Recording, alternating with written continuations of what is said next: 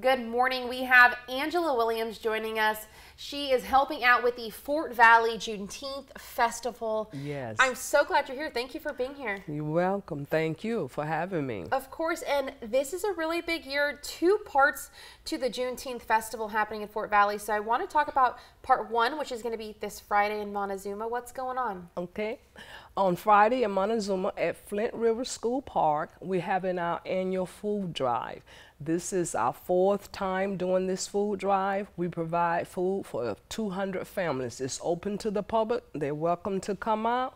When they come through, it's like a drive-through. We have the boxes already prepared for us, and then we are partnering with Latter-day Saints this year, and so we are very thankful because this is our way of giving back to the community. A lot of seniors come through, and it's just a blessing to be able to help them because this is an agriculture town, and a lot of them are older and they really don't have the income that they used to have. So even through the year, they call us Legacy Group Development, and we provide whatever they need when we get the call. It's about giving back. That's right, and it is a lot of giving back. This event, again, is Friday from 11 to 3, right? Yes, it's from 11 to 3. All right, and then Saturday is the Juneteenth celebration, also 11 to 3. Yes. Lots going on Saturday. What's going on? Okay, on Saturday at the Hunt Educational and Cultural Center in the park from 11 to 3, we're going to open up. We have the medical part. We'll have the fire department. We'll be giving the blood pressure. Then we have the core department. They will be giving out the vaccine. We have the 5-point pharmacy. They will be also giving out the vaccine. Then we have the Red Cross that's going to be there for the blood drive. And we're doing this because we don't have a hospital in Fort Valley. We have a way that a lot of the seniors that don't have transportation, they can come out and get their health needs taken care of. And during that time, we're also going to have the A+ Academy.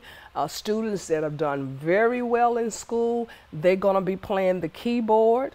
Then we're going to have plenty of vendors, plenty of food, and the first 200 people, a lot of surprises for them. Food, prizes, and giveaways. And we're missing something, Miss Angela. Come on, what's happening at 2 o'clock? Okay, at 2 o'clock, we have the Gospel Fest will be going on. Gary Swindell Jr. will be there. We also have Renata Baham, they're going to be there. And then we're going to have Rosemary Woods that's also going to be performing. So please come out, have fun, inflatable for the kids, mechanical bulls, bubbles for the kids. It's just a lot going to be going on. And we're hoping on that day we have enough kids to participate in the May Day, planting the maypole. Then also at 1 o'clock, we're going to have the sign revealing.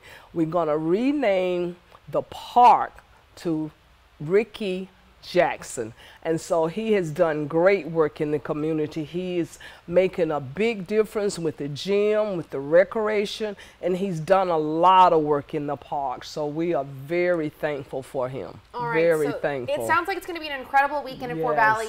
Events on Friday and Saturday. We will have all those details on our website. They're on your screen right now, but they'll be on our website, 41nbc.com. Thank you for being here. Thank you. Thank you.